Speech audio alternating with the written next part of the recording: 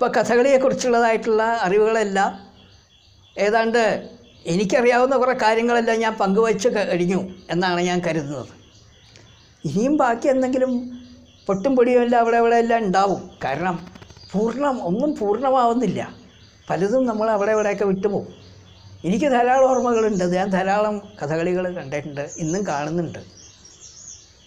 പക്ഷേ ഇന്ന് പുതിയ കഥകൾ മാത്രമേ ഞാൻ കാണാറുള്ളൂ എന്നുള്ളതാണ്. കാരണം മറ്റുള്ള കഥകളെല്ലാം കണ്ട് മടുത്തു. ഒരു കഥയെല്ലാം 5, 6, 10 തവണയൊക്കെ കണ്ടു കഴിഞ്ഞാൽ പിന്നെ അത് കാണുന്നതിന് നമുക്കൊരു ഉത്സാഹമില്ല. അപ്പോൾ പുതിയ കഥകൾ എന്തെങ്കിലും ഉണ്ടെങ്കിൽ കാണാമെന്നുള്ളതാണ്. എന്തെങ്കിലും ഒരു പുതുമ നമ്മൾ ആഗ്രഹിക്കണം. ഞാനൊരു പുതുമ ആഗ്രഹിക്കുന്ന മനുഷ്യനാണ്. ഞങ്ങൾ സ്ഥിരം ആ പാരമ്പര്യങ്ങളിൽ തന്നെ കടിച്ചു തൂങ്ങി കിടന്ന് അതുപോലെ തന്നെ വേണമെന്നെല്ലാം പറയുന്നതിലൊന്നും അർത്ഥമില്ല. കാലം മുന്നോട്ട് പോകുമ്പോൾ നമ്മൾ ചില പുതുമകളെല്ലാം ആഗ്രഹിക്കും. അതാണ് അത് ഈ നമ്മുടെ ജീവിച്ചിരിക്കുന്ന ഈ പരിസ്ഥിതി തന്നെ ഒരു പ്രശ്നമല്ലേ. ഒരു പുരോഗതി ഇല്ലാതെ കൊണ്ട് നമുക്കങ്ങനെ മുന്നോട്ട് പോകാൻ പറ്റും. മാറ്റങ്ങൾ ആവശ്യമാണ് ജീവിതത്തിന്. നമ്മൾ മാറ്റങ്ങൾ വരുത്തിയില്ലെങ്കിലും സ്വയം മാറിക്കൊണ്ടിരിക്കും ലോകം. അങ്ങനെയാണ് പ്രപഞ്ചത്തിൻ്റേതായിട്ടുള്ള ഗതി. അപ്പോൾ ഇത്രയും പറഞ്ഞത് ഇപ്പോൾ കഥകളിയെക്കുറിച്ച് ഞാൻ ഏതാണ്ടെല്ലാം കുറേയെല്ലാം പറഞ്ഞു എന്നുള്ള വിശ്വാസമാണ് എനിക്ക് ഉള്ളത്. ഇനി കൂടുതൽ ആർക്കെങ്കിലും അനുഭവങ്ങൾ പങ്കുവയ്ക്കാനുണ്ടെങ്കിൽ ഈ പ്രഭാഷണം കേൾക്കുന്നവർക്ക് അവർക്ക് പറയാം. തീർച്ചയായിട്ടും അവർക്ക് അതിൻ്റെ അഭിപ്രായങ്ങൾ എഴുതാം. അവർക്ക് ഇതിനെക്കുറിച്ചുള്ളതായിട്ടുള്ള ഞാനത് സ്വാഗതം ചെയ്യുന്ന ആളാണ്. അതിനെ വിമർശനമായാലും അഭിനന്ദനമായാലും ഇതിനെയെല്ലാം ഒരേ മനസ്സോടുകൂടി സ്വീകരിക്കുക എന്നുള്ളതാണ്. പൂച്ചണ്ടായാലും കല്ലേറായാലും നമ്മൾ അത് ഒരേ മനസ്സോടുകൂടി സ്വീകരിക്കാൻ തയ്യാറാവുന്ന മനസ്ഥിതിയുള്ളവനൊക്കെ ഒരു പ്രഭാഷകൻ എന്നുള്ള നിലയിൽ നമുക്കറിയപ്പെടാനായിട്ട് സാധിക്കുകയുള്ളൂ.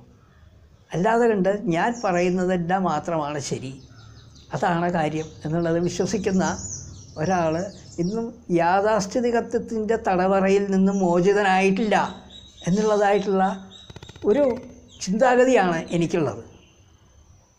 അതുകൊണ്ട് ആർക്കും വിമർശിക്കാം, കുറ്റം പറയാം, അതിന് തെറ്റുകളുണ്ടെങ്കിൽ അത് ചൂണ്ടിക്കാണിക്കാം, തിരുത്താനായിട്ട് ആവശ്യപ്പെടാം. അതിന് യാതൊരു മടിയും ആരും കാണിക്കേണ്ടതായിട്ടുള്ള കാര്യമില്ല. ഞാനും ധാരാളം പേരെ വിമർശിക്കാറുണ്ട്. എനിക്ക് തെറ്റാണെന്നുള്ള തോന്നുന്ന കാര്യങ്ങൾ ഞാൻ തുറന്ന് മറ്റുള്ളവരുടെ മുമ്പിൽ പറയും. അത് രാഷ്ട്രീയമായ കാര്യങ്ങളായാലും ശരി, സാമൂഹ്യമായ കാര്യങ്ങളായാലും ശരി, ആത്മീയമായ കാര്യങ്ങളായാലും ശരി, മറ്റേതൊരു കാര്യമായിരുന്നാലും ശരി, നീതിന്യായ വിധികളെക്കുറിച്ചായാലും ശരി, എനിക്ക് തെറ്റാണെന്ന് തോന്നിയാൽ പറയും, ശരിയാണെന്ന് തോന്നിയാൽ ഞാൻ അതിനെ അനുകൂലിക്കും. ഇത് ജനാധിപത്യത്തിൻ്റെ ഏറ്റവും അടിസ്ഥാനപരമായിട്ടുള്ള പാഠം ഇതാണ്. ജനാധിപത്യം എന്നല്ല നമ്മൾ പറയുമ്പോൾ ഇത് ജനാധിപത്യം തുടങ്ങുന്നത് തന്നെ ഇതിൽ നിന്നല്ലേ. അല്ലാതെ കണ്ട് ഏകപക്ഷീയമായ രീതിയിൽ ഒരേ ദിശയിൽ നോക്കി ഒരേ വർത്തമാനം മാത്രം കേട്ട് ചില കാര്യങ്ങൾ മാത്രം കണ്ട് അഭിപ്രായം പറയുന്ന മനുഷ്യൻ്റെ മനസ്സ് തികച്ചും സങ്കുചിതമാണെന്നാണ്. ഇന്ന് നമ്മുടെ കേരളത്തിലെത്തി നോക്കിയാൽ ഇവിടുത്തെ സാംസ്കാരിക പണ്ഡിതന്മാർ എന്ന് അവകാശപ്പെടുന്ന നിരവധി പേര് ഇത്തരമുള്ളതായിട്ടുള്ള സങ്കുചിതമായിട്ടുള്ള ചിന്താഗതികൾ മനസ്സിൽ ഒളിപ്പിച്ചു വച്ച് തങ്ങൾക്ക് ശരിയാണെന്ന് തോന്നുന്ന കാര്യങ്ങൾ പോലും പറയാൻ മടിക്കുന്നതായിട്ടുള്ള കൂട്ടരാണ്. ഇവരെയൊക്കെ എങ്ങനെ സാംസ്കാരിക നായന്മാരെന്ന് നമുക്ക് പറയാൻ കഴിയും?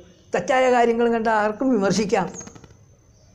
ഇപ്പോൾ രാഷ്ട്രീയമെന്ന് പറഞ്ഞാൽ മനുഷ്യൻ രാഷ്ട്രീയ ജീവിയാണ്. രാഷ്ട്രീയത്തിന് ഒളിച്ചു നിർത്താൻ പറ്റില്ല. രാഷ്ട്രീയമെന്ന് വെച്ചാൽ അഭിപ്രായങ്ങളും കൂടിയാണ്. ഇപ്പോൾ ഈ നിമിഷത്തിലെന്ത് ഒരു സംഭവം നടന്നു, അതിനെക്കുറിച്ചുള്ള ഈ അഭിപ്രായം നമുക്കുണ്ടാവും. അപ്പോൾ ഈ അഭിപ്രായം പ്രകടിപ്പിക്കുന്നത് നമ്മുടേതായിട്ടുള്ള രാഷ്ട്രീയ അഭിപ്രായമാണത്. അപ്പോൾ അഭിപ്രായം എന്ന് പറഞ്ഞാൽ അത് അഭിപ്രായം കൂടിയാണ് രാഷ്ട്രീയം എന്ന് പറയുന്നത്. ആ കക്ഷി രാഷ്ട്രീയം എന്ന് പറഞ്ഞാൽ അത് വേറെയാണ്. ഏതെങ്കിലും രാഷ്ട്രീയ പാർട്ടികളുടെ പതാകവാഹകരായിട്ട് അതിൻ്റെ പിന്നാലെ തന്നെ ചലിക്കുകയും അവർ ചെയ്യുന്നതായിട്ടുള്ള തെറ്റായ നടപടികൾ തെറ്റാണെന്ന് പൂർണ്ണ ബോധ്യം തങ്ങൾക്കുണ്ടെങ്കിലും തങ്ങളുടെ പാർട്ടിക്കൂറുകൊണ്ട് അതിനെ അനുകൂലിക്കുകയും ചെയ്യുന്നതായിട്ടുള്ള തെറ്റായ ചിന്താഗതികൾ, അത് വളരെ തെറ്റായിട്ടുള്ള കാര്യമാണ്.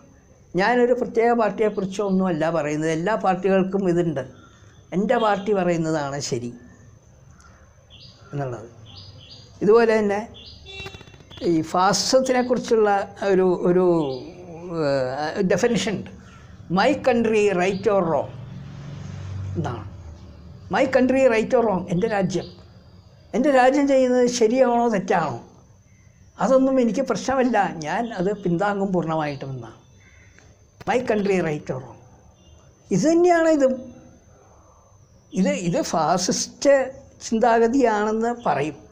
ഈ ഫാസിസ്റ്റ് ചിന്താഗതി തന്നെയാണ് എല്ലാവരിലും ഉള്ളിലും ഉള്ളതായിട്ടുള്ള ബോധം, അതിൻ്റെ ഉള്ളിൽ നുഴഞ്ഞിരിക്കുന്നതായിട്ടുള്ള ബോധം ഇത് തന്നെയാണ്. അപ്പോൾ ഈ ഫാസിസം എന്നത് എല്ലാ മനുഷ്യൻ്റെ ഉള്ളിലും ഏതെങ്കിലും കോണിൽ ഫാസിസ്റ്റ് ചിന്താഗതിയുടെ ശകലങ്ങൾ പറ്റിപ്പിടിച്ചിരിക്കുന്നുണ്ടാവും. ഫാസിസം എന്ന് പറയുന്നത് റിയാലിറ്റിയാണ്. അത് നമ്മൾ അംഗീകരിച്ചേ മതിയാവുള്ളൂ. അത് ഏറ്റവും ക്രൂരമാണ്, കാപാലികമാണ്, മൃഗീയമാണ്. അത് രക്തരൂക്ഷിതമായ പല കാര്യങ്ങൾക്കും സാക്ഷ്യം വഹിക്കുന്നതാണ്, നരമേധമാണ്. ഇതൊക്കെ നമുക്കറിയാം. പക്ഷേ ഇതുണ്ട്. കാരണം മനുഷ്യൻ എന്ന ജന്തു, മൃഗം ഏറ്റവും ക്രൂരനാണ്. അറിയപ്പെട്ട മൃഗങ്ങളിൽ വെച്ച് ഏറ്റവും ക്രൂരനായിട്ടുള്ളതാണ് മനുഷ്യൻ. അത് തീർച്ചയായിട്ടും ഈ ഫാസിസം എന്ന് പറഞ്ഞ റിയാലിറ്റിയാണ്. മറ്റുള്ള ചിന്താഗതികൾ, ഇപ്പോൾ സോഷ്യലിസം അല്ലെങ്കിൽ കമ്മ്യൂണിസം, ഉദാത്തമായ ചിന്താഗതി, അതൊക്കെ ശരി തന്നെയാണ്. ജനാധിപത്യം, പക്ഷേ ഇതൊക്കെ ഒരു പരിധി വരെ മാത്രമേ ഉള്ളൂ. ചിലത് വളരെ വളരെ ഉപരിപ്ലവമായിട്ടുള്ള ചിന്താഗതിയാണ്. നമുക്ക് അതിനെക്കുറിച്ചെല്ലാം സ്വപ്നങ്ങൾ കാണാം. നമ്മൾ ചില സ്വപ്നങ്ങൾ കാണില്ല. മനോഹരമായിട്ടുള്ള ജീവിതം, മനോഹരമായിട്ടുള്ള കൊട്ടാരം, മനോഹരമായിട്ടുള്ള പൂന്തോട്ടങ്ങൾ, മനോഹരമായിട്ടുള്ള രാജവീഥികൾ, ഇങ്ങനെയുള്ള പലതും നമുക്ക് സ്വപ്നങ്ങളുടെ ദൃശ്യമാണ്. സ്വപ്നം കാണുന്നത് മാത്രം കരുതിയാൽ മതി. അതൊന്നും റിയാലിറ്റി അല്ല. പക്ഷേ റിയാലിറ്റി ഇതാണ്. ലോകത്തിൻ്റെ റിയാലിറ്റി ഇതാണ്. അതായത് ഫിറ്റസ്റ്റ് വിൽ സർവൈവ് എന്നാണ്. Fittest will survive. അതായത് ആരാണ് ഏറ്റവും പ്രബലൻ അവൻ അധികാരത്തിലെത്തും, മറ്റുള്ളവരെ അടിച്ചമർത്തും. അപ്പോൾ ഈ സപ്രസ് ചെയ്യുന്നതായിട്ടുള്ള ഈ ചിന്താഗതി എല്ലാ ജനങ്ങളിലും ഒരളവ് വരെയെങ്കിലും ഉണ്ടാകും. ചിലർക്കത് കൂടും, ചിലർക്ക് കുറയുന്നു മാത്രമേ ഉള്ളൂ. ഇതെല്ലാവരിലും ഉണ്ട്. അതുകൊണ്ട് ഈ ഫാസിസം എന്ന് പറഞ്ഞുകൊണ്ട് വെറുതെ ദിവസം കാലത്ത് എഴുന്നേറ്റ് രാത്രി വരെയും ഫാസിസം എന്ന് പറഞ്ഞുകൊണ്ട് നിലവിളിക്കുന്നതിനൊന്നും വലിയ അർത്ഥമില്ല.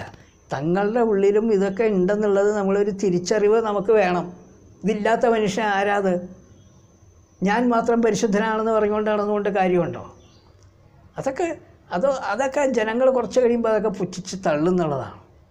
ഇതാണ് ഇതിലിപ്പോൾ ഞാനിതെല്ലാം പറയാൻ കാരണം എന്താണെന്ന് വെച്ചാൽ, ഞാൻ ഈ വൃശ്ചികോത്സവത്തിനെക്കുറിച്ചുള്ള കാര്യങ്ങൾ പറഞ്ഞു. ഇപ്പോൾ ഈ കഥകളിയെക്കുറിച്ചുള്ള കാര്യങ്ങൾ ഞാൻ പറഞ്ഞു, മേളത്തിനെക്കുറിച്ചുള്ള കാര്യങ്ങൾ പറഞ്ഞു, ആനയെക്കുറിച്ച് പറഞ്ഞു, ശിവേലിയെക്കുറിച്ച് പറഞ്ഞു, വിളക്കിനെക്കുറിച്ച് പറഞ്ഞു. ഇനി പറയാനുള്ളത്, തൃപ്പൂണിത്തുറ അമ്പലത്തിൽ പഴയ കാലത്ത് ഏതാണ്ട് ഒരു 3 മണിയാവുമ്പോൾ ആനപ്പന്തലിൽ ഇതുപോലെ മാജിക്ക് കാണിക്കുന്നതായിട്ടുള്ളൊരു പരിപാടി ഉണ്ടായിരുന്നു. അതൊരു വൃദ്ധനായിട്ടുള്ളൊരു മനുഷ്യനാണെന്ന് കാണിച്ചിരുന്നത്. അദ്ദേഹം വലിയ മാജിക്കുകളൊന്നുമല്ല, സാധാരണക്കാരായിട്ടുള്ള നമുക്കൊക്കെ കാണിക്കാൻ പറ്റാവുന്ന ചില മാജിക്കുകളൊക്കെയാണ്. ഇത് അന്നത്തെ കാലത്തൊക്കെ സ്കൂളിലെ പ്രൈമറി വിദ്യാർത്ഥികളൊക്കെ ആയിരുന്നു. ഞങ്ങൾക്കൊക്കെ വലിയ അത്ഭുതമാണ്. ഈ അന്തരീക്ഷത്തിൽ നിന്ന് മിഠായി ഉണ്ടാക്കൽ, കൽക്കണ്ടം ഉണ്ടാക്കൽ, എന്നിട്ട് അതൊക്കെ ഞങ്ങൾക്കൊക്കെ പൊട്ടിച്ച് തരൽ, ഇങ്ങനെയൊക്കെ ചെയ്തിരുന്നു. ഇങ്ങനെ പിന്നെ അത് കഴിഞ്ഞിട്ട് ഈ ഞാണുമ്മക്കളി എന്ന് പറഞ്ഞത് ഉണ്ടായിരുന്നു. അതായത് ഈ മുള 2 വശത്തും നാട്ടി അതുമൊരു ആലാസ് കയറ് കെട്ടിയിട്ട് അതുമ്മ തൂങ്ങിക്കിടന്ന് കാണിക്കുന്നതായിട്ടുള്ള നടക്കലും അത് തൂങ്ങിക്കിടന്ന് കാണിക്കുന്ന അഭ്യാസങ്ങൾ, ഇതിനാണ് ഞാണുമ്മക്കളി എന്ന്. അതൊരു ഏതാണ്ട് ഒരു മണിക്കൂർ അത് കാണിച്ചിരുന്നു. ഇതാണ് അന്നത്തെ പ്രധാനം. പിന്നെ നാദസ്വരം അന്നും ഉണ്ട്, ഇന്നും ഉണ്ട്. അന്നും നാദസ്വരം വലിയ വിദ്വാന്മാരായിട്ടുള്ള ആൾക്കാർ വന്നൊക്കെയാണ് നടത്തിയിരുന്നതായിട്ടുള്ള തമിഴ്നാട്ടിൽ നിന്നും ഉള്ളതായിട്ടുള്ള ആൾക്കാരൊന്നും നാദസ്വരം, കാരക്കുടി അരുണാചലത്തിനെ പോലെയൊക്കെ ഉള്ളതായിട്ടുള്ള വലിയ നാദസ്വര വിദ്വാന്മാരൊന്ന് ഇവിടെ വന്നിരുന്നു. അവർ ഒരു 5 മണി മുതൽ അവർ മുൻവശത്തുള്ളതായിട്ടുള്ള നടപ്പന്തലിൽ അവിടെ വന്ന് നിന്ന് നാദസ്വരം അവർ നടത്തും. ഇത് കാണാനും ധാരാളം ആൾക്കാർ കൂടിയിരുന്നു.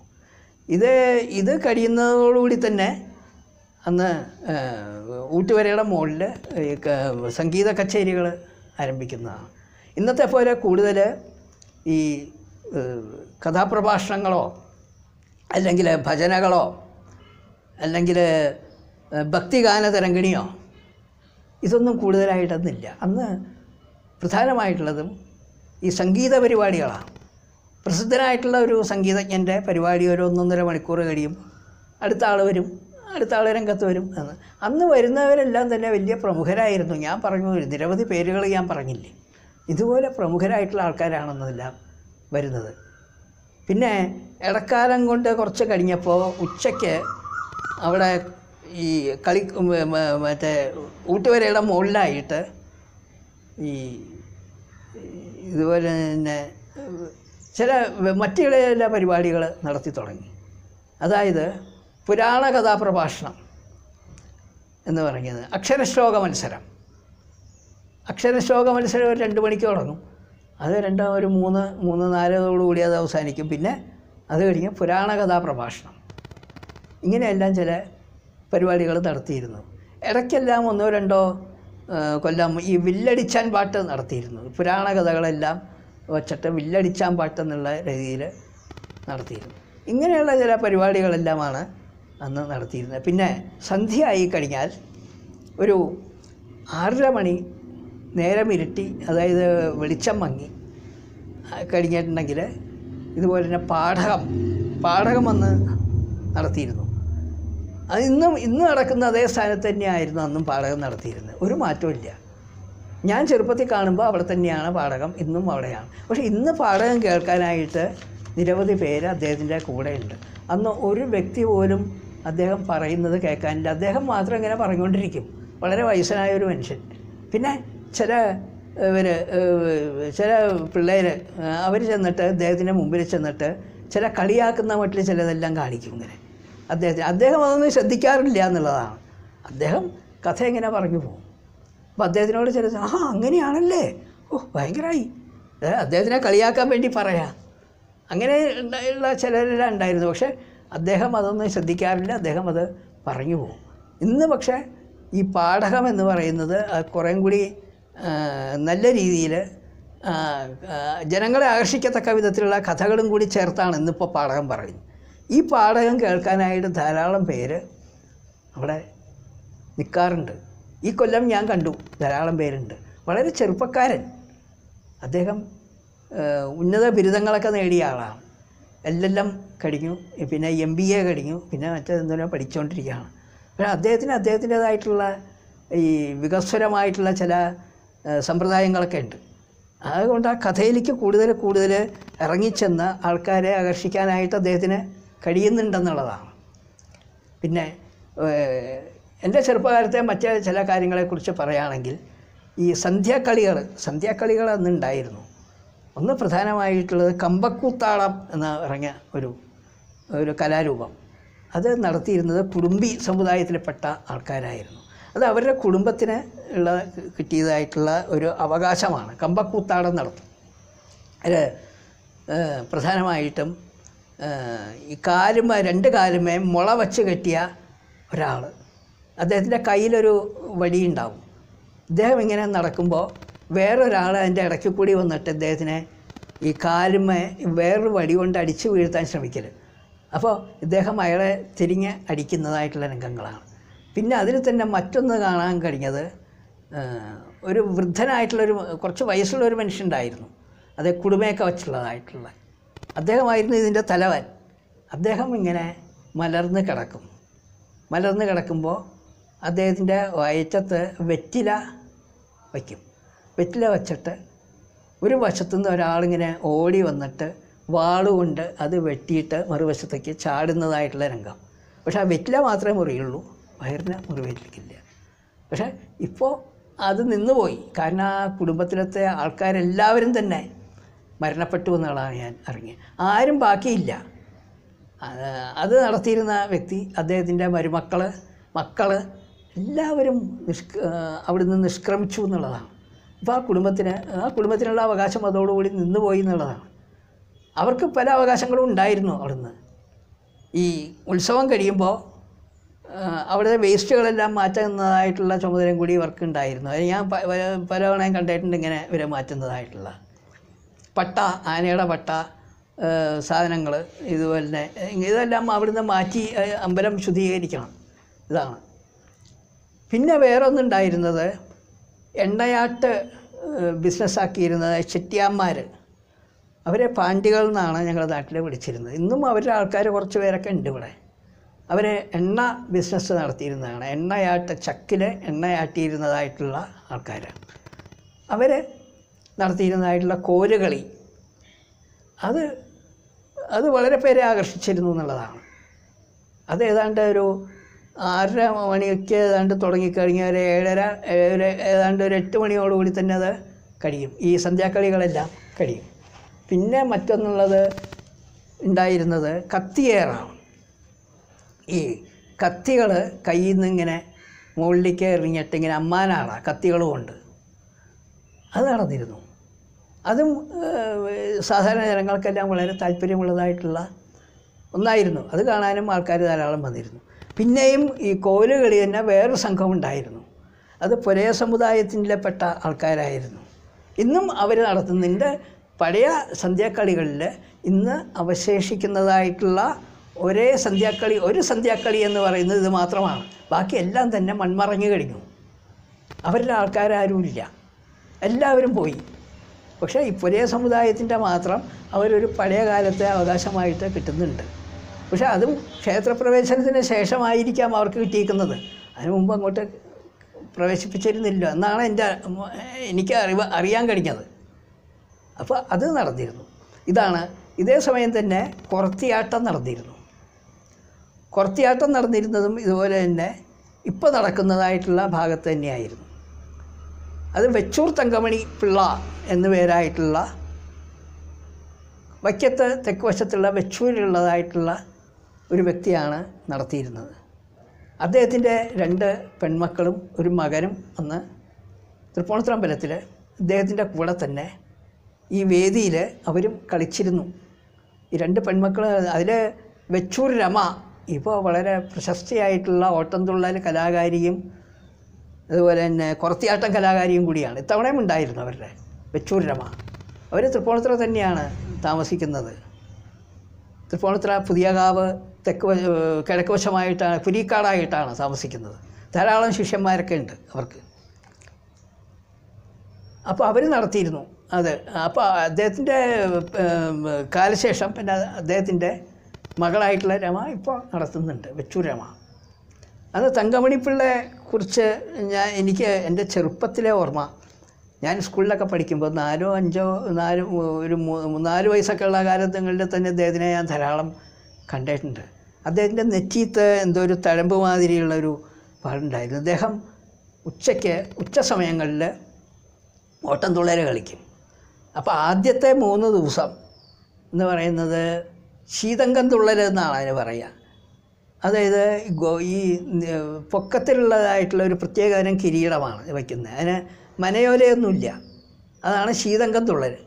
ഇതിൽ അദ്ദേഹം കളിക്കാറുണ്ട്. അതിന് 3 ദിവസം കഴിഞ്ഞാൽ പിന്നീട് 2 ദിവസം എന്ന് വെച്ചാൽ പറയന്തുള്ളൽ എന്ന് വെച്ചിട്ടുണ്ടെങ്കിൽ കുരുത്തോല കൊണ്ടുണ്ടാക്കിയതായിട്ടുള്ള ശിരോഭരണങ്ങളാണ് ധരിക്കുക. കുരുത്തോല കൊണ്ടുണ്ടാക്കിയ ഒരു തരം മാല പോലെയുള്ള സാധനം അത് തലയിലിങ്ങനെ കെട്ടും. പിന്നെ അതുപോലെ തന്നെ നമ്മുടെ ഒരത്തിലും മാറത്തും ഈ കുരുത്തോല കൊണ്ടുള്ളതായിട്ടുള്ളത് ധരിച്ചത്. മനയോല ഉണ്ട്, ആഭരണം ഉണ്ടാവും മുഖത്ത്. ഇതിനാണ് പറയന്തുള്ളൽ പിന്നെ 2 ദിവസം. പറയന്തുള്ളലും കഴിഞ്ഞാലാണ് പിന്നീടാണ് ശരിയായിട്ടുള്ള ഓട്ടംതുള്ളൽ, അത് കിരീടമൊക്കെ വെച്ച് മനയോലയൊക്കെ കെട്ടി വെച്ച് വരുന്നത്. അന്നത്തെ കാലത്ത് ഏതാണ്ട് 12 മണി കഴിഞ്ഞാൽ, ശിവേലി കഴിഞ്ഞാൽ ഉടനെ തന്നെ ഓട്ടംതുള്ളൽ തുടങ്ങും. കിഴക്ക് വശത്ത് നമ്മൾ കയറി ചെല്ലുന്ന ഭാഗത്ത് തന്നെ ഉള്ളതായിട്ടുള്ള സ്ത്രീകൾക്കിപ്പോൾ നിൽക്കാനുള്ളതായിട്ടുള്ള പന്തലിൽ അവർ 2 വശത്തുമായിട്ട് ഈ നടയുടെ 2 വശത്തുമായിട്ട് ഇവർ കളിക്കാറുണ്ട്. പിന്നെ ഇത് കൂടാതെ കണ്ട് തന്നെ നടപ്പരയിൽ നടത്താറുണ്ട്. അപ്പം 3-4 ദിക്കിൽ കളിക്കാറുണ്ടെന്ന് ഈ ഓട്ടംതുള്ളൽ.